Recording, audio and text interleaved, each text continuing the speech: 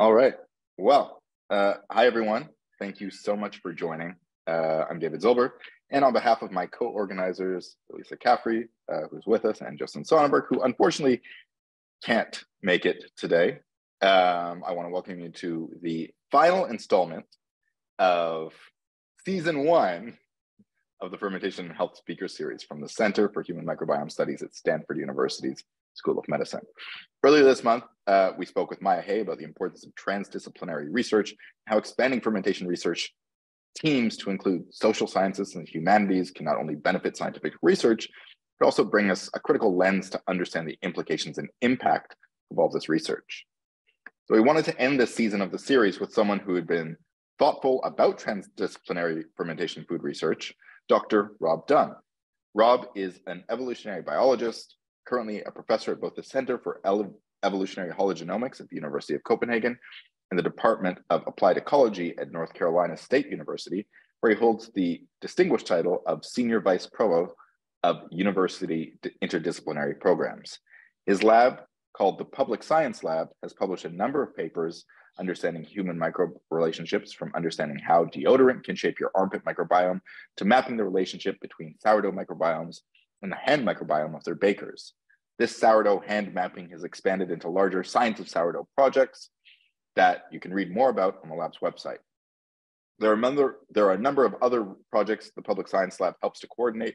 I'm sure Rob will touch on those and more today. So Rob, thank you so much for joining us, and feel free to take it away. Thank you so much. And I'll say that I have the longest church bell in Eastern German history going right now, so apologies for the background noise. So it's really an honor and a pleasure to be able to talk today. I'm just going to pull up my slide. And what I'm going to talk about and talk around today is how we should think about the ecology and evolution of fermentation by humans, and how we should think about it in the biggest possible picture and lens, and in a way that pulls across different disciplines. And as David mentioned, I have the luxury of being able to work with theologians and economists and historians and folks from all sorts of different disciplines, and in the process to think about how do we collectively really think about this story. But as a brief aside, before I dig into the human story of fermentation, I think it's worth mentioning that the human story of fermentation is actually a specific case of a broader phenomenon in nature. That if we look across animal species, it's actually relatively common that non-human animals employ fermentation.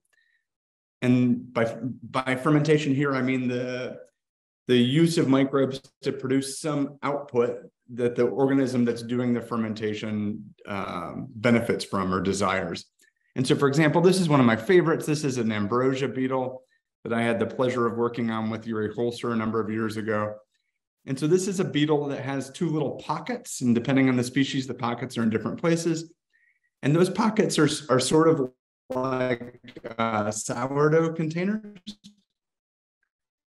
And in those little pockety containers, it feeds specific fungi, and then it goes to a dying tree, depending on the species of beetle, and it digs a hole in the tree that will be the hole in which its babies, its eggs are laid, and then it plants that sourdough culture, if you will. The sourdough culture then ferments the tree, and the babies, when they hatch, they eat the fermenting tree. And so this is a particularly beautiful version of zoofermentation, fermentation by animals in the broadest sense. But it's a reminder of the reality that as we start to think about what it is for humans to ferment foods, that it's part of this much broader story. And today I'm going to frame this broader story in the context of flavor, deliciousness, and pleasure. And this is from work that's come from a variety of angles, but parts of it come from a project with Monica Sanchez, and that was a book project called Delicious that aimed to think about flavor and evolution in general in the human story. And it's been a real pleasure to be able to talk to Elisa and David and others about flavor and what it means. And one of the things that's become clear, and as we've done scholarship around flavor, is that in many, many fields, flavor is centered. And so if you think about painting, and the Renaissance depictions of food and pleasure, they were really central in this transition in painting towards still lifes. And so in the late Renaissance, you get kings and gods displaced by a really good cheese, a pretzel, and some fruit. And so the pleasure of those foods is really central.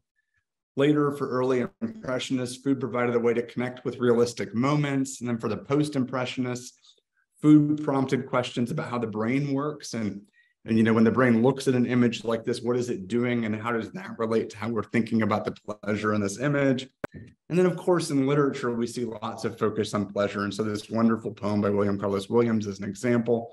To a poor old woman munching a plum in the street, a paper bag of them in her hand. They taste good to her. They taste good to her. They taste good to her. You can see it by the way she gives herself to the one half sucked out in her hand. Comforted a solace of ripe plums seeming to fill the air. They taste good to her. And so pleasure in all of these cases is central. Obviously, for chefs, pleasure is central. But in my field, things are different. I'm an evolutionary biologist and a community ecologist. And as evolutionary biologists, I tend to think about relatedness, evolution, and comparison among species. As a community ecologist, I tend to think about interactions among species. And food is central in both of those cases, but flavor is not, nor is deliciousness. And so we can look at the crow, we can look at the chimp, we know they're making choices, we know they're eating food, that food is central to their biology, but we almost never talk about the role that flavor and pleasure play in that. And yet animals eat, and yet animals choose, and yet animals choose by flavor and pleasure. And so what I want to do today is to kind of think about the role that flavor and pleasure plays in building up to our relationship to ferments. And to do that, I'm going to talk about tool use and the origin of culture. And then I'm going to link those two things to get us to fermentation. And just by way of small background, a number of years ago, we found an old letter from my great-grandfather, and he was asked if he could comment on the history of the Methodist Church in Greenville, Mississippi in the U.S.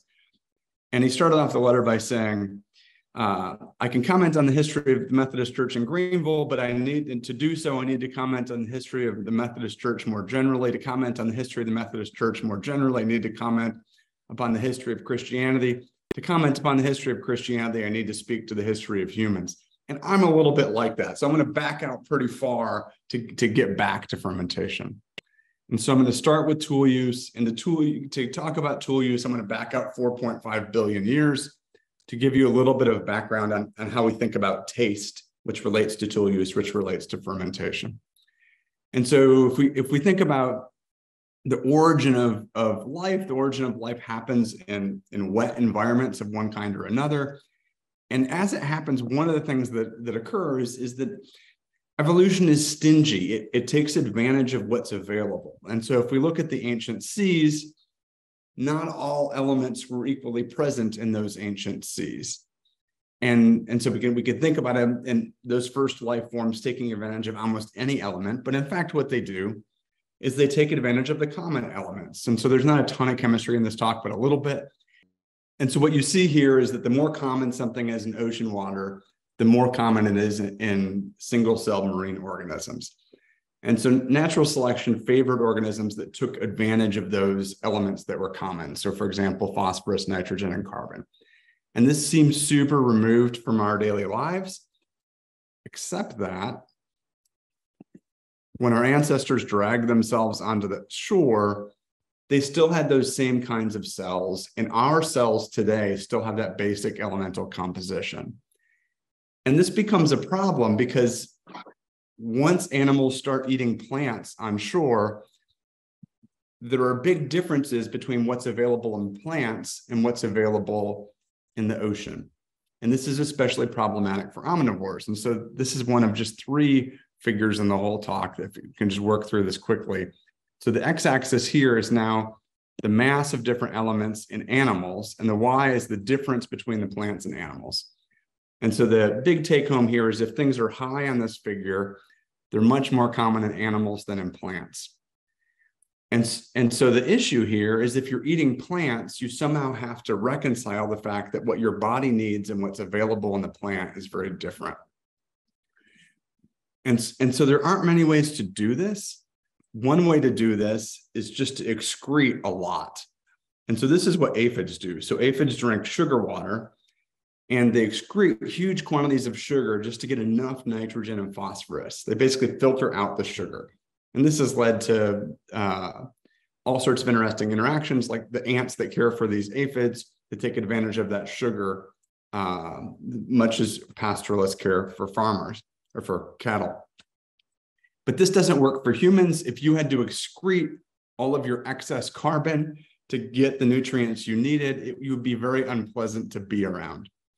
And so what do other animals do? What does a raccoon, for example, do? Or a vache bear, as it's known here, which I think is a very cute name. These vache bears, what they do is they choose. Now, how do they choose? What we argue in this paper is that those choices are mediated by taste receptors, and that our taste receptors evolved to lead us toward those things we on average have tended to need. And so if you look at the taste receptors we know about, so our salty taste receptors lead us toward salt. Our umami taste receptors lead us toward nitrogen, which is often coupled with phosphorus. So if you eat something that's got a lot of nitrogen, also often has a lot of phosphorus. We have calcium taste receptors. We don't totally understand how they work. Some other animals, like cats, have phosphorus taste receptors. And so these are receptors that have evolved to lead us toward what we on average needed in the past. They're pretty dumb guides, but they're helpful. And then our sweet taste receptors lead us toward easy calories.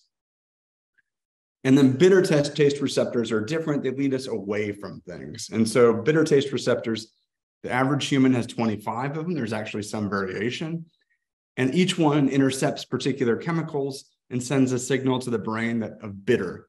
The signal from hops is identical to the bitter signal from coffee. And we perceive them as different because of the olfactory differences, the smell differences.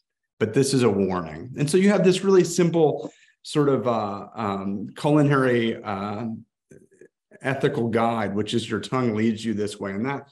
And then there's sour, which is totally different and ends up playing a huge role in fermentation, which I'm going to return to. And one of the things that's been clear in the last couple of years is that these taste receptors have evolved as animals have evolved, so as to lead them toward the right things given their dietary changes. And so we know that in cats, when they shifted toward being exclusively predatory, that they lost their sweet taste receptors. Cats could get enough energy from just eating their prey whole. They didn't need sugar anymore. Their sweet taste receptors broke. We know that dolphins and their lineage lost, it appears, all of their taste receptors. So we don't know what it is that leads them to choose their prey items. Some pleasure, but we don't really know what kind. What a dolphin's pleasure is, only a dolphin knows. And then we have things like hummingbirds. So Maud Baldwin's done amazing work to show that the ancestors of hummingbirds did not have sweet taste receptors, but as hummingbirds began to switch to eating some nectar, drinking some nectar, that those sweet taste, they had umami taste receptors. Those umami taste receptors evolved so as to also intercept some kinds of sugars, so that the same taste receptor could reward them for their nitrogen and for the sugar they needed. What that feels like to them, we have no idea. And then dogs, when we domesticated dogs, their taste receptors didn't change as far as we know, but they evolved extra copies of amylase genes that produce the enzyme that breaks down starch. That enzyme breaks down starch in their mouth to make the starch sweet. And so that it incentivizes dogs to eat the food that's available to them in our cities and towns. And so how does this relate to tool use? Well, the idea that we've advanced is that tool use is a way of getting toward the tastes and flavors that historically have rewarded us. And the trick with tool use is, how do you study the evolution of tool use? One thing you can do is you can look at things like these. These are termite sticks. They're 1.2 to 2 million years old. Our ancestors used them to dig into termite mounds. These tell us some things, but not so much. There's only so much that can be revealed from a termite stick. The other thing one can do is study our living relatives, which is part of why I'm here in Leipzig right now, meeting with folks who do this on a daily basis, and see the ways in which they engage with their foods. And the great thing about studying our living relatives to look at tool use is, if we look at our ancestry, Humans use tools often, chimps use tools often, gorillas use them sometimes, and orangutans use them sometimes. And so it's largely assumed and agreed that our common ancestors with chimps also use tools. And so if we study how chimps use tools, it might provide us some insight into how our ancestors use tools and get us down to the road to fermentation. I've had the luxury of working on these projects with the PAN-AF project based here in Leipzig. And this project has really changed our understanding of tool use in chimps because it put out camera traps at all these sites across Africa where the chimps are not habituated. And so you can see what they're doing when people aren't looking. This is the amazing team that's done this work. And in the last few years, it's radically transformed the numbers of ways that we understand chimps to use tools. So I'll just show a quick video. Chimps harvesting algae. This is chimps accumulating stones. Nobody knows why they do this.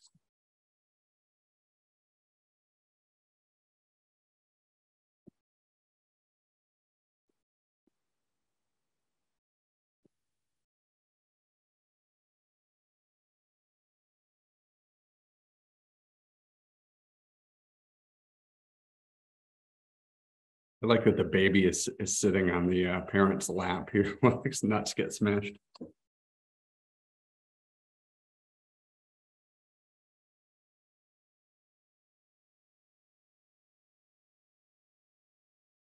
And so you can see that this is just a subset of what the chimps use tools to do, and it's pretty amazing. And so the question is, why do they do it? And stuck in this slide. There we go. And the standard answer is that they do this to get more calories to feed ever larger brains that require a lot of energy and to optimize. And I think this is really a misdirect. And this same argument is offered both for why chimpanzees use tools and for the behaviors of indigenous people around the world. It is I don't know quite what the right word is, racist in the human context and de-intellectualizing or something in the chimpanzee context perspective that assumes that the chimps and also hunter-gatherers are robots that just do the optimal thing. And I think this is deeply problematic. And it seems far more likely to me that rather than optimizing, and this is what Monica and I have argued, when we ourselves are not very good at optimizing, right? Our cereal aisle is a pretty good indication. But what if instead of optimizing, our ancestors used tools to get more tasty foods, and those foods happened on average to have more calories? And so what if these are tools of culinary pleasure? If that were the case, what we would expect to see is that foods that chimps get with tools should be tastier than those otherwise available. And what's handy about this is that we can actually study this because chimps have very similar sweet taste receptors to humans, apparently similar sour taste receptors, salt taste receptors, and umami taste receptors. And so to some extent, when we taste something they eat, we're tasting some measure of what they experience. Not identical, but some measure. Their bitter taste receptors are quite different. So if we eat their food and it's bitter, it doesn't tell us very much. And so what's it like if you eat their food? The good news here is that chimpanzee researchers for years have walked around behind chimps eating everything they eat. Professor Toshisana Nishida was the expert at this. He tasted hundreds of foods eaten by the chimps, and then he compared how they tasted. And he did this at a site not far from where Jane Goodall worked in Mahale Mountain National Park in Tanzania. And here were the results. And so lots of things the chimps ate were sweet. Some were sweet and bitter. Some were bland. Some things we eat are bland too. Some were sour. Some were sweet and sour. And some were bitter, but we don't really know what that means. And the sweetest fruits were the most preferred both by Nishida and the chimpanzees. And even the sweets, though, weren't very sweet. They were instead a bit bland. In comparison, the foods that the chimps get from their tool use, so ants and algae and honey and termites, are delicious. And we know they're delicious. We like the same things. All of these foods that the chimps use tools to get, humans also eat. And so that's in line with what we would expect if taste is the guide rather than optimization. But we also might expect to sometimes see chimps eat things that taste good but don't benefit them. Does that happen? And one of the cases where it clearly happens is that the chimps eat ants all the time. And yet study after study has found no nutritional benefit to eating ants. In fact, they're rarely digested. And so in chimp feces, the ants are largely intact. And the interpretation of chimpanzee researchers is that these are just snacks. Another example, which I love, is work by Victoria Etienne, who studied chimpanzees in Luango and Gabon. And she studies chimps that use these great big thick sticks to get to honey that's below ground. And so she was trying to figure out, how do they do this? How long do they take? And what she found was that they sometimes dig for months or even years to get to an individual nest. And they do this even though they get no more than about a half a liter of honey, 2,000 calories, and that they then have to divide that honey with whoever happens to be there at the time. And so there's no way this is optimal. Honey is just delicious. And then another example, Maureen McCarthy and Jack Lester work with chimpanzees in the Budongo-Bugama corridor in Uganda. And this is a fragmented habitat where the chimps can stay in forests, but they can also leave forests. And what they've found is that the chimps willingly leave forests to go forage in sugarcane plantations. And they eat sugarcane and eat more sugarcane and eat more sugarcane. And when they're finished with that, they eat jackfruit. And so it clearly looks like this is appealing to their tastes. And there's no sense that this is an optimization. It's almost certainly more sugar than they need, and it's probably problematic for their health and well-being. And yet it tastes good to her. You can see it by the way she gives herself to the one half sucked out in her hand. And then my favorite case of this is this fruit, Pinta diplandra brasiliana. And this is a fruit that tastes very sweet to humans. I just gave a talk in which I talked about this fruit, and two people in the audience grew up eating this fruit in Africa. And people love it. It's very sweet tasting, but gorillas don't eat it, which is really intriguing. And Elaine Guevara has shown that part of what's going on with this fruit is that it's very unusual. It's not actually producing sugars. It's sweet because it produces a protein that mimics a sugar, and it kind of zooms around this taste receptor and hits it on its elbow. And so it's tricking the taste receptor. And for the fruit, this is advantageous because it's way cheaper to produce a little bit of this protein than a lot of sugar. But it means if you eat this fruit, you're not getting any of the sweetness and calories you think you're getting. Or you're getting the sweetness, but not the calories. And what Elaine has shown is that gorillas have actually evolved a sweet taste receptor that's immune to this protein. It's not tricked by it. And her interpretation of what happened here is that some of the gorillas like the falsely sweet fruit so much that their health suffered. Others like them less. The latter gorillas were more likely to thrive and reproduce. It's only their descendants that survive. And so this is a pretty amazing case of gorillas indulging so much in something that was not beneficial that the natural selection had to intervene. And then, of course, our own choices are not optimal. So it seems like there's something might be going on here. So that's one piece. Second piece, before we get to the fermentation, the origin of culture. Chimpanzee cultures are really built around culinary traditions. Whether you use the word culture is a hotly debated topic among people who study chimps. And so we could call it culinary traditions. I think of it as a culture. And we see this if we look across populations. Different chimp populations use different tools to do different things. And this can persist for years. For more than 50 years now, the chimps at Gombe National Park have eaten Chromatogaster ants and army ants with their sticks. And at Mahale National Park, 70 kilometers to the south, same forest, same ants that eat Camponotus ants. And so it's culinary tradition. It's passed on for decades. In one case in West Africa, there's a site where there's evidence of chimps using the same tools for 4,000 years. And so how do these cultures emerge? A culture where you eat this ant one place and you eat that ant another place. Whatever is going on here, it's pretty important to our story of how we spread around the world and lay hold of new kinds of foods and new ways of eating.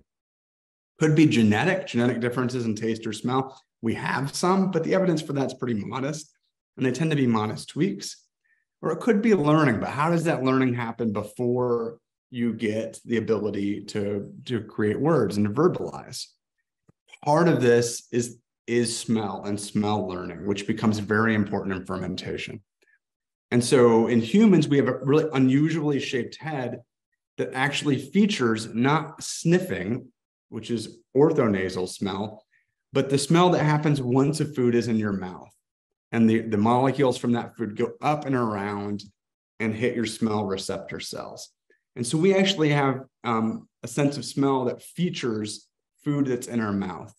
It would be far less interesting if you were a chef cooking for dogs than for humans, or you would do it very differently because of how different this is. And most of the features we love in our foods today have to do with smell. But what's interesting about smell is that the smells we love are, as far as neuroscientists understand, totally learned. And so you are born with, there are no genetically favored smells and genetically disfavored smells. As far as neuroscientists understand, even the smell of cadavers or feces has to be learned to be a disliked smell. Conversely, the smell of bread or anise has to be learned as a liked smell. And I think this is kind of like a card catalog, where when you smell a smell, your brain creates a kind of noun, a subject, and to that is attached more text, but that text is a memory. So think about Proust's Madeleine. It's a memory of a cookie that reminds you of a specific moment. And so it connects that subject to the moment and that memory. And then it's also assigned a valence. So is it good or bad? And so all that accumulates through individual instances. And the more you smell a type of smell, the more subjects you get and the more finely you discern them. And this is starting to be understood pretty well from a neuroscience perspective, but it's not yet well integrated into how ecologists think, or I think even how chefs think. But it's potentially pretty important if we think about the landscapes in which our ancestors were moving, because if they could learn good smells and bad smells, they could then use that library to make their decisions. And what's really interesting and really important, I think, to fermentation is that this begins really early in life. And so a series of studies in France has now shown us that if mothers eat a certain food, that they can pass on a preference to that food to their baby when it's born, if pregnant mothers eat a certain food. And so one study was done in which mothers were given anise or not anise candies. And then right at birth, their babies were given the smell of anise to see how they responded. And what they found was that the babies whose mothers had eaten anise would do this lipping pleasure face when they were given the anise smell, which is like a nursing face. And so they had learned in utero to like anise. And the babies who had not would do this displeasure face, which is really consistent. And it's now been shown that babies can learn in utero to like garlic, to like fermented fish, to like blue cheese, to like vegetables. And this is now increasingly well documented across mammals. And so what's amazing to think about here is if you think about our ancestors moving around the world, this is a way in one generation that you could learn good smells from bad smells. You can learn new foods and pass them on to your next generation. And you can do that even before you can talk, even before your species can talk. And so this is potentially very powerful. And it's embedded in how we teach about food today. And I think it's something we can embed in our education more generally. So how does this now relate to fermentation? Well, if we think about fermentation, there are basically three kinds of rot. There's unsafe rot, which is diverse. You can think about a fruit that's rotting. It could be a fungal mycelium, a penicillium-like growth. It can be dangerous. It could be certain bacteria that are dangerous. And so there's this broad category of unsafe, lots of ways of being unsafe. And then a fermentation of a fruit can be yeasty, so alcoholic, or it can be lactic acid infused, and so acidic. And what's really key here is that the first case is dangerous and you want to avoid it. And the second two cases are safe because the alcohol and the alcoholic fermentation kills the bad things, and the lactic acid and the acidic fermentation kills bad things too. And so this becomes important as we think about our ancestors beginning to ferment. And I think allows fermentation to be practiced far earlier than we used to think. And so work by Katie Amato and Liz Mallett, for example, is considered a case in which a capuchin monkey gathers almendra fruits, which are too big for it to chomp on and too hard. And the first time Liz Mallett saw this, the capuchin monkeys were throwing these fruits in the ground and then they would just leave. And so it looked like a ton of work for nothing, looked totally maladaptive. And then what Liz saw later is that the chimps were actually coming back 3 weeks later once those fruits had started to rot and they were acidic and a little kombucha-y. and then they'd soften, and then they would eat them. And Liz has now seen this 3 times. It actually looks like controlled fermentation by these capuchin monkeys. And so the capuchin monkeys could do this if they could just harness some pretty simple learning around aromas associated with lactic fermentations, aromas associated with alcohol, and the taste associated with sourness and sweetness. And then you have the other case, which is related, of fermenting meat, which I think also could be far earlier than we used to think. And so Dan Fisher, who's a archaeologist, paleoanthropologist at the University of Michigan, a number of years ago now, started finding mastodon sites where it looked like mastodons were pushed into ponds. And so what he'd find was that a mastodon in a pond, and then evidence that it had been sort of anchored to the bottom of the pond. And so what Dan started to argue is maybe hunter-gatherers were pushing these mastodons into the pond to store and ferment them so they could eat them for longer. You know, imagine you're with your family of 12 people, you kill a mastodon, you eat really well for like 3 days, and then you feel like, you know, you can't possibly eat more mastodon, but you've still got 3/4 of a mastodon to go. If you could put it in a lake and ferment it, you could potentially eat it for a year. And so how do you think about this? Well, what Dan did was, a friend of his had a horse that died, and Dan quickly got the horse. He got some buddies together. They made stone clovis tools. They butchered the horse. They put the horse in the pond. They anchored it with its own intestines. And then they came back over time to figure out what had happened. And so they did some microbiological studies that were sort of pretty simple ones. But then they also did that chef study, which is that Dan tasted this meat every month or so. And what he found is that even 6 months into being in the pond, it was still edible.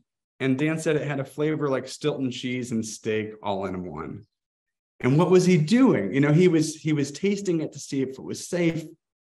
And what flavors did it have? It had these acidic and fruity flavors that we associate with a safe fermentation. And so imagine that one learns the right smell, the bodily smell of a good ferment, and the acts that engender that smell, which in turn become encoded in rituals and norms. Much as a doctor could once sniff out a sick patient, cooks could sniff out a good ferment. What's really interesting about this idea is that we see changes in our genes associated with what looks like fermentation. And so about 8 million years ago, our ape ancestors evolved a version of alcohol dehydrogenase that supersizes their ability to metabolize alcohol. And so at that point, their ability to metabolize alcohol was 40-fold greater. And changes in the brain appear to have occurred that made a buzz more likely. And so the potential for a drunken enjoyment of fermentation is also changing at this time. Roughly about the same time, our ancestors also evolved a lactate receptor in their tissues. And those receptors tell the immune system to calm down and tell the body to stop metabolizing fat. There's lactate, there's sugar. And so both of these look like responses to ingesting more alcoholic fermentations and more lactic fermentations. And so this starts to get really interesting. And it started to get us interested in thinking about, well, what's happening with taste in this context? And what is sour taste doing here? And it turned out that almost nothing was done on sour taste and its ecology and evolution. I'm going to wrap up here so we can talk. And so we started looking at this, and like one of the only places people seem to consider sour taste is on the internet. And so there are plenty of videos of my dog didn't like this lemon. You can go ahead and Google it now. And in general, what these videos show is a dog tasting a lemon, a dog making a scrunchy, dissatisfied face, and then a dog really mad at a lemon. And so this suggests that dogs don't like lemons and sour taste, but in fact, there are no studies of dogs and sour taste. And so we started to compile the data. What do we know about sour taste? And did the first ever analysis of sour taste across vertebrates. And there's lots here, but one of the things we found is that most vertebrates, so all vertebrates we could find data on can taste acidity. And so respond to it in one way or another. All of the cases in purple are cases where the vertebrates disliked acidity. And so this is the sort of standard case that the vertebrate tastes an acidic food and responds negatively to it and avoids it. And then you get these weird cases in our own lineage where species are clearly attracted to sour. And it's mostly in primates and especially in apes. And so it looks like this is an evolutionary response to something about diet. And it's intriguing to wonder if part of the response in our own lineage is a response to a shift in how much fermented food we were ingesting. And so it's intriguing, lots more to study. But I'm going to close here with a term, because when people study domestication, the general idea is the species that is the domesticate is the one that responds evolutionarily to the mutualism. And so, pig growth, form, and behavior responded to human selection, but humans didn't respond in any way to domesticating pigs. What's really interesting is if we think about these microbes that we favored in the context of fermentation, the yeasts and lactic acid bacteria in particular, they changed some, but relatively late in the story. But we changed far more. And we passed them along via our vessels and bowls. And so what if, as we rethink our relationship to these organisms, what if we rethink this story as one in which lactic acid bacteria and yeasts have domesticated us through producing molecules that we like? And so imagine they produced alcohol. That alcohol makes us more likely to gather up more fruit to give to them. It makes us more likely to store fruit to give to them. Eventually, it makes us more likely to find ways to even take grain and turn it into food for yeasts. And so to figure out how to malt.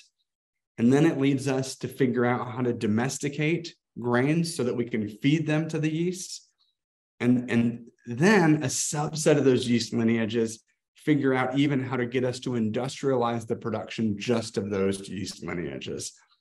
And so I think one of the questions that is really open for humanists to think about as we think about these relationships is the extent to which we can retell all of the stories I've just told you, but from the perspective of these other organisms co-opting our sense of pleasure and deliciousness and all that it entails.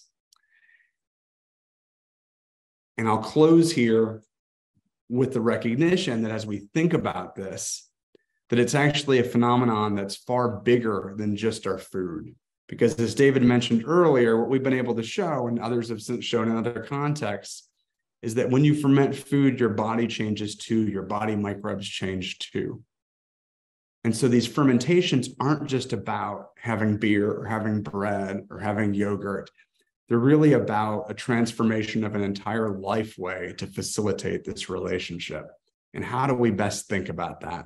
And I think we're really just at the beginning of the story of imagining these relationships and talking about them and thinking about what they mean for our future. So I'll close there.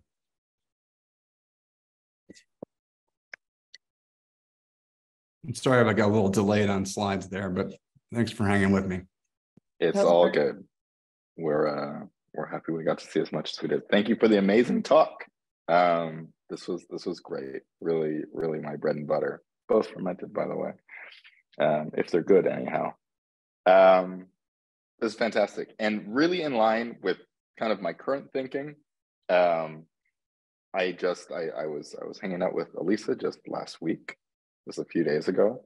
She's like, "Oh, what are you reading right now?" And I had to pull up The Evolution of Beauty by Richard Prung. And this is about bird sex. It's about the evolution of some of the most beautiful organisms on Earth. And his big argument, his thesis in defense of Darwin's theory of sexual selection, is that it's not adaptive. It's that sometimes beauty evolves for beauty's sake. But near the end of the book, and this is where it really kind of matches up with everything that you've just been talking about, he talks about the fact that for beauty to evolve, the desire for beauty has to co-evolve in the eye of the beholder, so to speak. And he makes a comparison to art. And it feels like kind of the argument that you're making is that the same process is happening in our own understanding of the world through taste receptors. And that, there are these compensatory changes that are happening in humanity, and you didn't touch on it, but Um, lactase persistence, our ability to cozy up to ungulates and the walking fermenters that are cows, and all the dairy that they produce and all the dairy that we ferment, has literally changed the genome of a huge swath of humankind. And as an evolutionary biologist yourself, I was just looking back on the shelf for, maybe you know him, John Thompson, Relentless Evolution. He argues that all evolution is co-evolution. Do you feel like fermentation is a really great way to do you believe in that yourself? Do you believe that there are any evolutionary processes that happen in the absence of changes elsewhere in the world in other organisms? And if yes or no,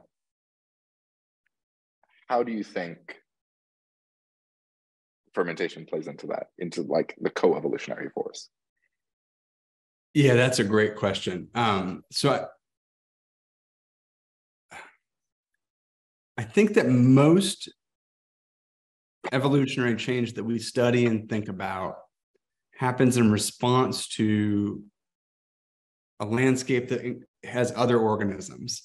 And so there's an evolutionary response to the realities of those organisms. And so that's ever present for most of the, I can think about probably obscure cases, like a single species in a hydrothermal, but I'm stretching to find them, right? And so the living landscape is this part of every evolutionary story. And I think there's a really interesting philosophical piece there that a lot of that evolution happens in the context of the sensory worlds of those organisms, whether it's a plant sensory world, an animal sensory world, that those responses are mediated by what's seen and not seen. And I've been fascinated lately with how different that is depending on the sense that you're considering. And so Cezanne, the painter, thought a lot about what can I paint that would in essence show what the brain is doing to turn these strokes into an image, right? And so for vision, the brain is composing these pieces into a whole. For olfaction, the pieces are being united into one composite in a different way. Taste is this other thing. And that the way in which evolution responds to those different senses is so intriguing. And every animal species has a sense world, right, that is framing how we interact with it. And so the ant has a sense world, the plant has a sense world, the bacteria in your gut have a sense world. And that to me is really fascinating. And I also like that, we tend to give humans a lot of agency. Like we're really smitten with our free will and our conscious decision-making. But I think far more often, like our decisions are way more like the decisions the bacteria in our guts are making. And so if we relax this assumption of free will, like what do those comparisons look like? And I think one of the things that humanists have been doing is to give those non-humans more agency. And it's a way of giving us less agency and sort of think about these evolutionary stories on more equal terms, which I think is really interesting. But yeah, we're always evolving relative to each other. And what does it look like to have a future where we favor a kind of evolution relative to each other that's more mutually beneficial? How would we frame a story? And could fermentation help us to get there? And I think the other piece that's interesting here is that some species seem to trigger societal change that leads to inequality and all kinds of bad things. So sugar, right? Domestication of crops to produce sugar is a huge part of slavery. And so there is a domestication event that leads to one kind of change. Are there ways that we can use fermentation and the unique qualities of fermentation to engender different kinds of societies where benefits are more democratized? What can we do there, which is interesting to me. I'm off track now, though, David. Right. I think it still counts. It still counts. uh, yeah, I mean, even, to talk about domestication, if you'd like, and yes, the domestication event and to the triangle trade from Africa to the West Indies and back to Europe, lots of bad things happen from that. But in your final comment about, it's like, is it the microbes that domesticated us? In all my research on, even the beer before bread hypothesis, but regardless, us cozying up to kind of the most potent protein-rich grasses and really committing to it, season after season, it goes hand in hand with the kind of dawn of civilization story of whether that's Peru or the Indus Valley or the Nile Delta, with permanent settlements that went on to become like long-lived empires. So in some ways, the fermentation of alcohol shows up in each one of those instances. Yeah. It is the initial creation of the domus, you could say. And so it kind of is the yeast bringing us home for the first time in human history into a place that we keep coming back to. The grain cellars, the houses, the hearth, all of it. You kind of touched on so much during your talk. One thing that I find fascinating, and this is really kind of up your alley, and everyone in the comments, everyone watching, feel free to ask Rob while we still have him here for the next 10 minutes. The zoofermentation of it all. I love all of the examples where you kind of reach to, Veronica's here as well, whether that's leafcutter ants and their farming of fungus, or, the ambrosia beetle that you mentioned. You have written so many books about so many varied topics. Do you think you could fill one with just examples of zoofermentation? Are there that many that you've come across in your work? There are that many. Many of them are not well studied. And a lot of them are anecdotes where you've got to keep digging, and so there's a case of hyenas dragging their prey items into the ocean and salting them and then dragging them back onto shore. And so you have these intriguing cases like that, but nobody's then gone to study it. Or, wolverines bury their prey items and then come back to them. And it's been noted for years that the prey items smell sort of acidic and sort of amine-y when people find them. And so is there some control? And so there are a lot of cases like that. And then the ones that we know about where the control is really good, like where it's really clearly an active kind of control, tend to be from insects. But even there, we've studied just a teeny group of them. There's a spider in Mexico that was studied in 1960 and shown to favor a yeast in its web that attracts flies. Never been studied again. Like that, not only is that phenomenon never been studied again, but like that spider has never been studied again. And so I think you could for sure fill a book, but I think you would be leaning heavily on those cases like leafcutter ants, like ambrosia beetles, like the fungus farming termites, like honeybees. Honeybees ferment their pollen, make a bee bread. And so I think there's a lot of I don't know how many students are out there, but there's a lot of opportunity for students to dig into some of these cases. And I think, one of the things Veronica's work is showing is that, you can go to these cases and you can study them as metaphors for human fermentation from which we can learn things. But it's also often the case that the microbes they're using are also microbes we could use to do things. And so there's like these two ways of learning, which is really intriguing. And then, I'll not steal Veronica's thunder for some future talk, but I think that there's an open question about the extent to which historically humans have borrowed from these other species in their microbes. Where do these microbes come from in the first place? And so I'll take a different example, which is that in the wild, where we find brewer's yeast is in wasp guts. And so there's a group in Italy, and we work some on this too, that's argued that that's the natural habitat of those yeasts and that the wasps carry them from sugar source to sugar source. and that we co-opted that relationship. And so I think that's the other fun piece to pull out and it's got to be, I think it's your next book, David. In that book on fermentation. Cool. Yeah, but it would be fun. It would for sure be fun. Yeah. It just really reminds me of earlier this year I read Ed Yong's An Immense World, and it's just such a great, maybe it's his next book. It's just such a great, like, let's look at the whole animal kingdom and let's just find the most amazing, most compelling stories of all the ways they're weird and different than us and the same as us as well. And it just feels like it's very much up that track. Also regarding like taste and disgust, back a lifetime ago when I was at Restaurant Noma, I was working on a podcast that we never released, and I wrote like an hour long, I should just do it.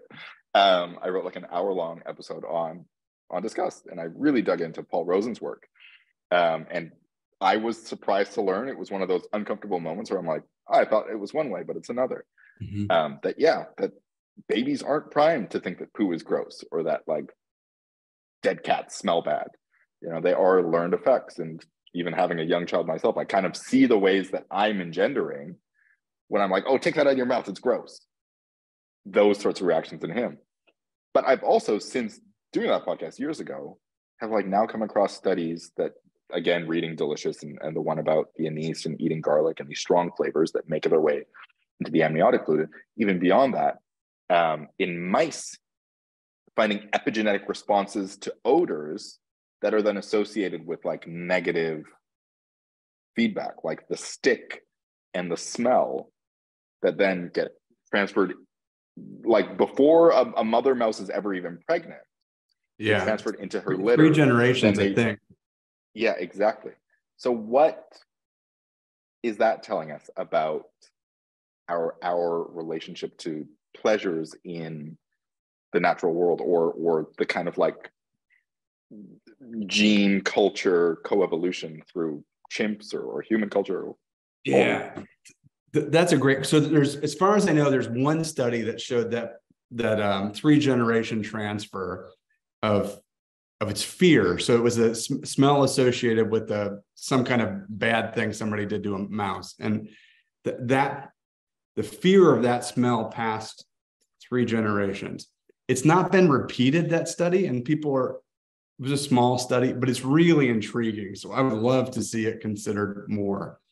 But if that's real, it gives us this legacy of pleasure, but also of disgust, and which then frames all the kinds of ways we interact with our food, but also with each other. And how do we think about that, right? Like, what does that mean to us if we are what's the language? If we are circumscribed by the dislikes of our ancestors, right? Like, how do we think about that? And then the other piece that's interesting there is, so a lot of mammals, I don't know if to say most, but they have a vomeral nasal organ, and it's separate from olfaction. It works like olfaction, separate little piece right up in here. And it's associated with odors that are innately aversive or attractive. So pheromones, and so in mice, it's the smell of cat pee and pheromones. And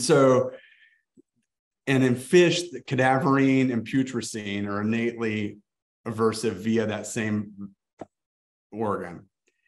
It's not thought that humans have one, but we actually don't know. And the way we mostly talk about smells is through conscious smells, but a whole pile of what happens with olfaction is subconscious. And so I'm not even sure we would know we knew. You know what I mean? Yeah. And so I think there are other things there, you know, like what is our, and we're at the end here, but I think sometimes our subconscious bodies have way more productive responses to our ferments than our conscious minds do, and to microbes. You know, our bodies are feeding microbes that we need, even when our conscious minds are going kill it. So what is it? What if we have more conscious decision making than we think in this olfactory world? How do we think about that? It's very fun, but also a little bit scary. I think an interesting part of that too is just the research coming out now about the role the gut microbiome might be playing in all of these, especially kind of going back to the beginning of your talk when you were talking about taste and the importance of taste and calories with sugar. But then we do things like eat bitter things all the time. We eat vegetables, brassicas, that's probably one of the main sources of vegetables in the Western world are all very bitter, but we still crave them and eat them. And they're probably feeding our gut microbe. That's what they're doing. They're not giving us that many calories in their own. And so that is a very exciting, I think, next step in the gut-brain axis research field too, and understanding all of that and the impact of the gut microbiome on that. And I mean, that's somebody else's book, but the word crave, right? Our understanding of what it means to crave something is like, it's like we're starting today. And it's also one of these, like, I love giving talks like this and being able to hear questions, because like often the questions frame a disconnect between how scientists are studying something and everybody else's experience of the world. And craving is one of those. Like, everybody can relate to cravings, like pregnant women can relate to cravings. And yet the science of understanding neurologically what's going on with the craving, how it's mediated by the microbiome, how it's mediated by receptors. I remember hearing from Fiona Gribble at a certain point, who studies endocrine cells in the gut. And she was proposing that craving is actually your gut microbiome response from what you ate the day before. And so based on some ratio of metabolites they're making, you're going to be craving something to feed those, while kind of satiety and hunger cues are all more just your physiological kind of, I'm low in calories, or I'm high in calories, and so I'm full, or I'm hungry. But instead, when you have a craving for something, that's your microbes telling you, we need more of this thing. So that's, I mean, that'd be really cool to know more on that story. I mean, to me, that's like the next time some scientists act smug about what we know, like as a reminder that we don't even know if cravings is us, right? Or them. Yeah. Right. Exactly. So much unknown. And anyway, Rob, I think we're at time, even though we lost a bit of time there with PowerPoint. But for the sake of respecting everyone else who maybe has to get on to other things, I would just like to thank you so much for closing out what's been an amazing series with so much food for thought at the intersection of fermentation and health and the microbiome with this fantastic talk. Elisa, do you have any, as kind of our lead organizer on this, do you have any closing statements? I just want to thank everyone, and we'll just send out a feedback form as well, just to kind of hear if other people have speakers they want to hear, or just kind of ideas for next steps. But yeah, it has been recorded, so we'll post it online. And thank you so much, everyone, for coming. Yeah. Thank you all so much. Pleasure. Great. Have a great night, everyone. See you next season. Bye, Rob. Thanks again.